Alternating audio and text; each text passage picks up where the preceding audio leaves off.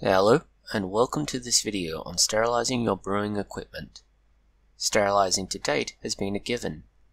However, it is now time to provide a proper explanation of the options and methods.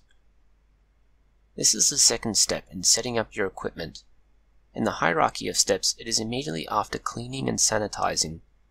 These remove contamination in the form of dirt and reduce the population of viable contaminants. Normally, this is done with a detergent. Sterilizing is necessary for brewing. Most everything exposed to air is exposed to foreign elements.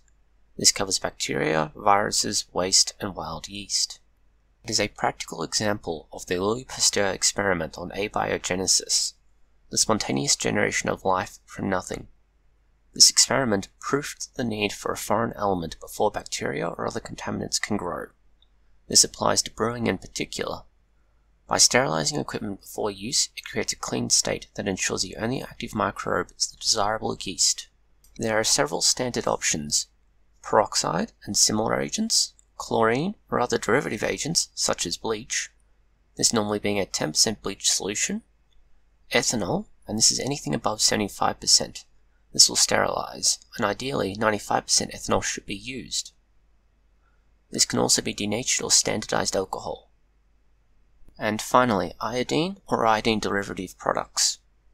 Collectively, these work by destroying bacteria, fungi, and viruses, either lysing the cell by osmotic action or chemical interaction with the cell membrane. Some use a pH shift to compromise cell membrane stability. The methods for these are as follows. First, the equipment is cleaned and washed using a detergent.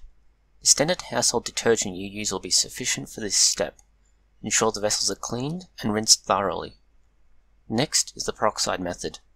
Using a 3% hydrogen peroxide solution, apply this to the equipment and allow it to sit for 15 minutes. Then either apply vinegar and wipe off, or only wipe the surface clean with the peroxide on it. The addition of vinegar is proposed by Susan Sumner of the Virginia Polytechnic Institute and is claimed to have a greater efficacy in removing bacteria. Next are the methods derived from chlorine-based compounds. Take 1 part bleach and mix it with 9 parts water. Generally 10 ml to 90 ml is enough for fermenting vessels, and 1 liter to 9 for washing equipment like bottles and utensils. This can be diluted up to 1 part in 20 or 5%. The process is simplicity itself. Spray the bleach solution directly onto the fermenter, inside and out. Leave this on the equipment to air dry.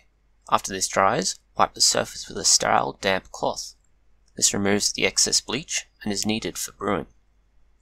Next is the ethanol method. Ethanol is perhaps the simplest method of sterilizing. Take a 75% ethanol solution and spray this over the equipment and tools. Then leave it to stand. It will evaporate off. If time is concerned, it can be burnt off, assuming appropriate equipment. Ethanol is commonly used as a lab sterilizing agent for the following reasons: cost, ease of use, and utility. Finally, the iodine method. Iodine is the final method for sterilizing. As a rule, this goes by the brand name Idolpha. Mix 15 ml in 19 liters of water and soak equipment in this for 10 minutes. Rinse the equipment afterwards with sterile water.